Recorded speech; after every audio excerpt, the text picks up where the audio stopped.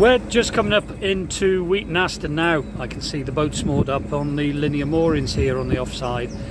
Simon and myself both want to get fuel, want to get a couple of bags of coal, some blue and some bits and bobs, and then we want to moor up and help celebrate Noah's 7th birthday today.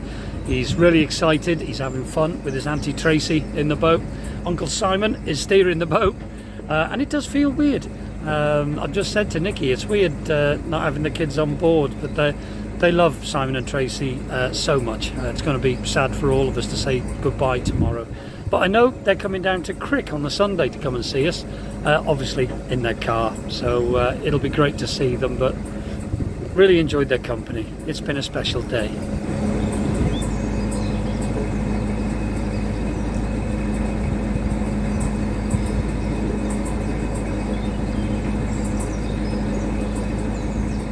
And here is a chap that we helped out with our magnets. Yesterday, I think, he dropped one of his nappy pins into the canal, so we helped him out. Lovely chap called Ian. And a beautiful boat.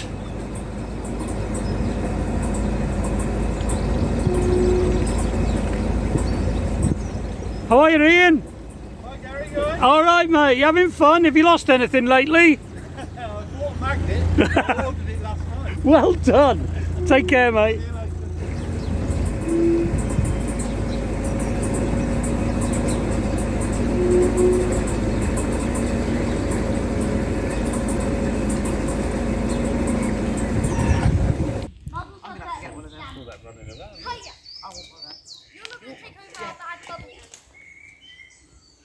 She's a rubbing.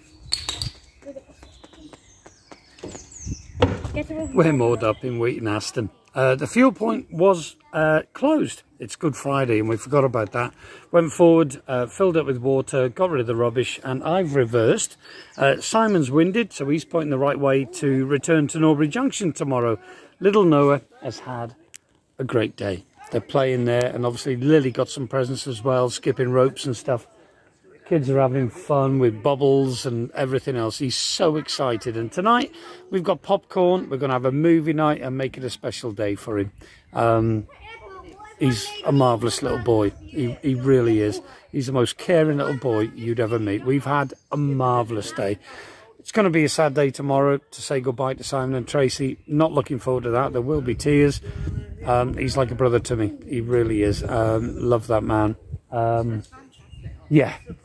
Memorable day, memorable times. Great. The trip continues tomorrow. See you folks.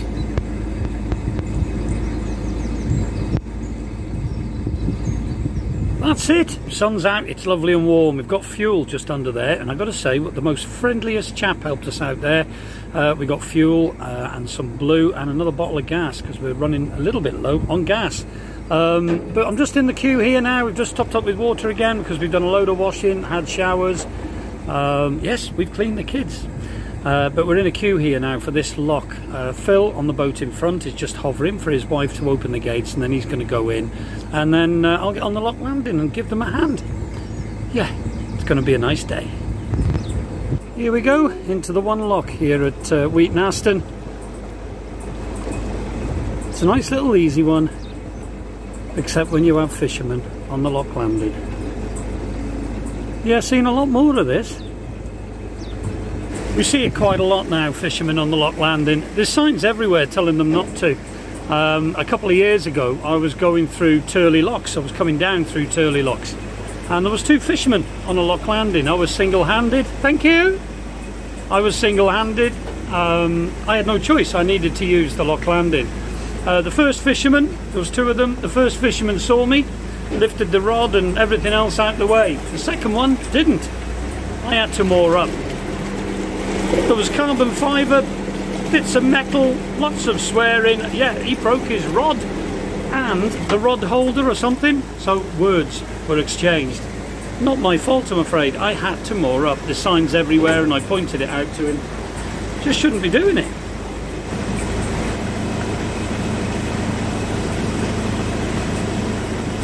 I do actually enjoy seeing fishermen.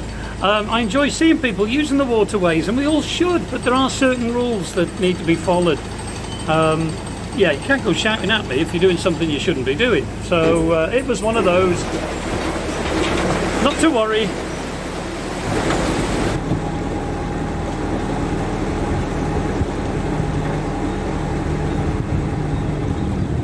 And we have made the most of some of that timber. We broke a little bit up. We're not holding anyone up. Ideal for fire pit.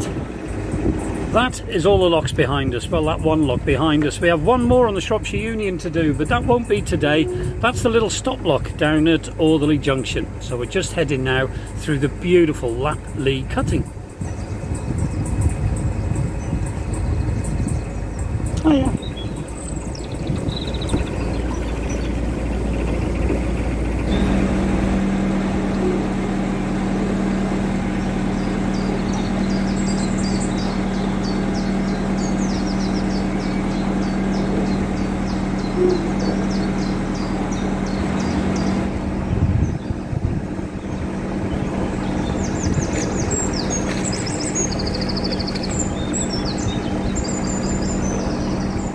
That was really nice. Gentleman on that boat you can see behind, you'll know who you are. I didn't get names or anything, but he says he watches the channel and enjoys it.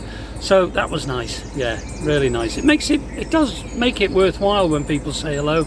I do enjoy it. It is my diary, but makes it worthwhile when people enjoy it. Yeah. This is heaven. These beautiful brick bridges here in the middle of nowhere, but look at the care that's taken to build them. Absolutely wonderful.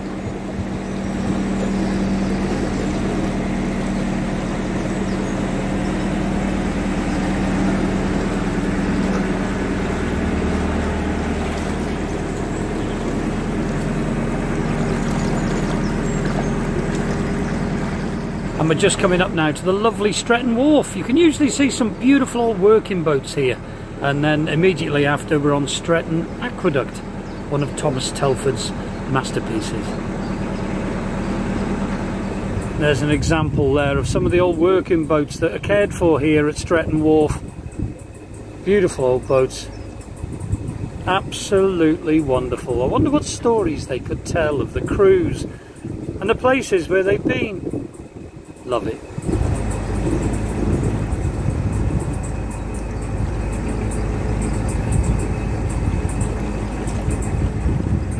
I always like cruising past here. You never know what you see. And look at little Samson. What a beautiful little tugboat of some description. I really don't know. Isn't that lovely? Look at that. Now we're coming to Stretton Aqueduct, lovely aqueduct. It spans Old Watling Street, or what is now known now as the A5. It's a road I've travelled many times. Yeah, the aqueduct always looked beautiful from the road, but I've got to be honest, it doesn't look so beautiful now from the canal. I'll never understand why the CRT don't put a little bit more tender loving care into this beautiful piece of history. It always looks a bit messy, if I'm honest. Such a shame. Yeah, it always looks like all it needs is a good sand down, a good seeing to with some sandpaper and lovely nice new lick of paint. It would look wonderful, but sadly it's not looking too clever now. Such a shame. It could be beautiful.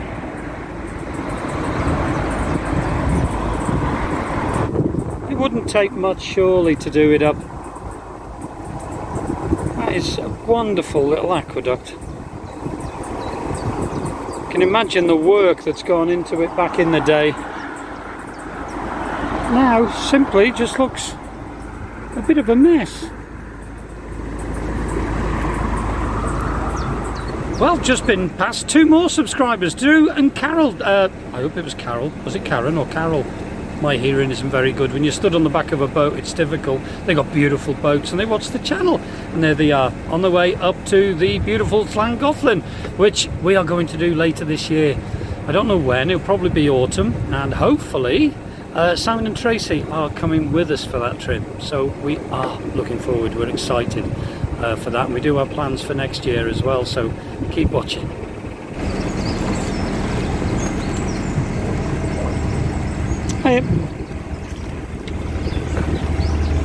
Hi.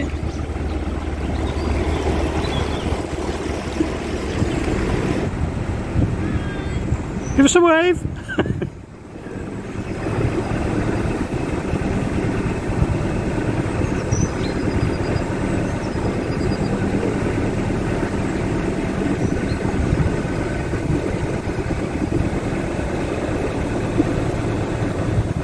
Not far away from Brewood now. I can see a bridge right in the distance. Well, when I use my monocular I can. There's a bridge right in the distance. I'd like to go under that bridge and find a mooring between that bridge and the next bridge. You're really handy there for the town of Brewood.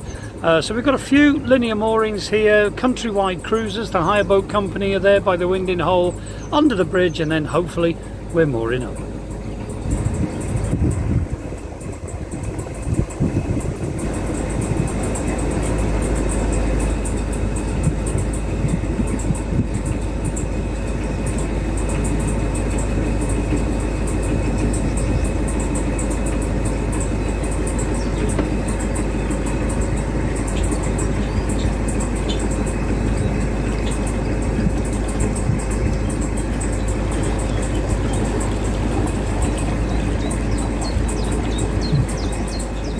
And there is the hire boat company countrywide cruisers. They seem to have quite a fleet really. I've seen quite a few of their boats about, and they do look well maintained as well.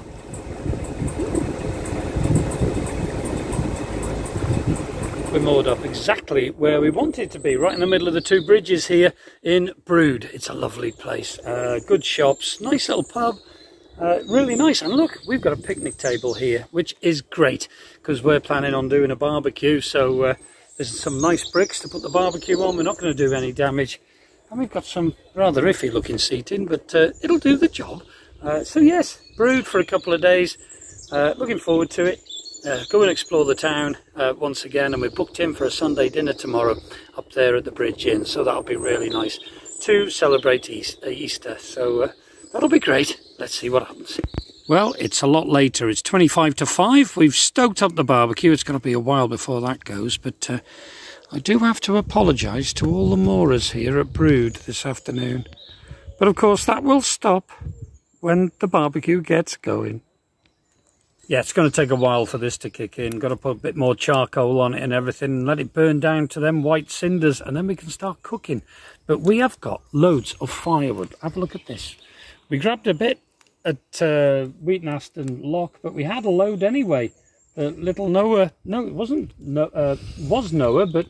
and Auntie Tracy. Auntie Tracy got a load of kindling and wood before, so last night or the night before.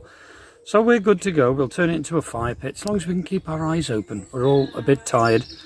It's, yeah, this is magical.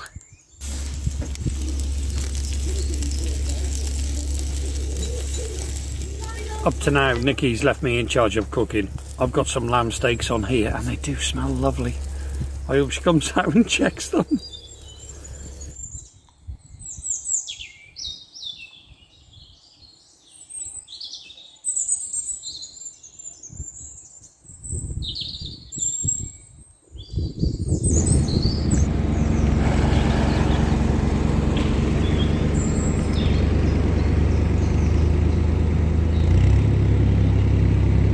Good morning, and it is absolutely beautiful here at Brewood this morning. It's Sunday the 17th of April. It's actually Easter Sunday, and we've got quite a bit planned today. We're going out for lunch at the Bridge Inn, which is just up there at 1 o'clock. We have a table booked, so we're going to have a lovely roast dinner. And then we're moving that way a little bit further down towards a beautiful ornate bridge called Avenue Bridge. I'll tell you a bit more about it when we get a bit nearer, but we're going to moor there for the night. The kiddie's going to do an Easter egg hunt. The Easter bunny is coming down there later on. They've already had a bit of an egg and an Easter bunny, little cuddly toy and everything, so they're having a ball. I'm about to get some toast. That will be my breakfast. But yeah, looking forward to today. The sun's shining, so it's going to be a good one. No, it's meant to look like that, Don. Thank you very much. Thank you. That's lovely, thank you. Thank you. No, that's lovely. Thank you very much. Well, try and eat some of it. You like trees? We used to have trees all the time.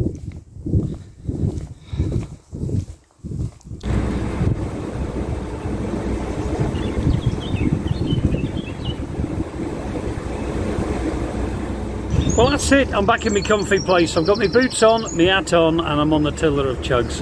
We're only heading down to Bridge 10, Avenue Bridge. I think this bridge I'm coming up to is 13. Yep, Bridge 13, so we haven't got far to go at all.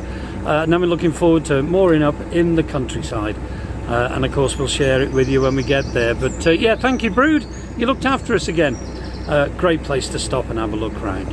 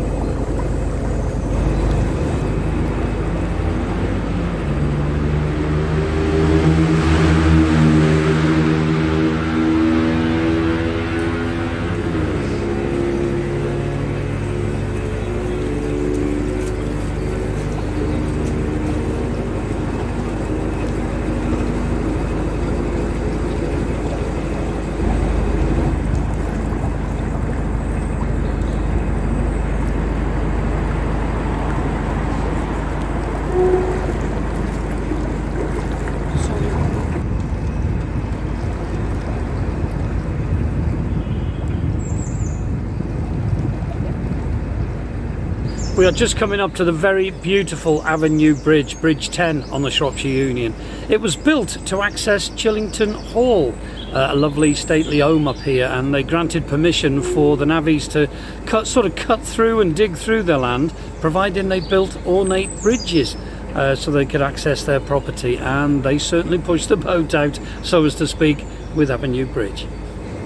What an amazing bridge it is. It looks absolutely breathtaking. A lot of the bridges on the Shropshire Union are pretty boring, but this one really stands out. Chillington Hall itself is owned by the Gifford family, and it's been their property for over 800 years. What a beautiful structure that is.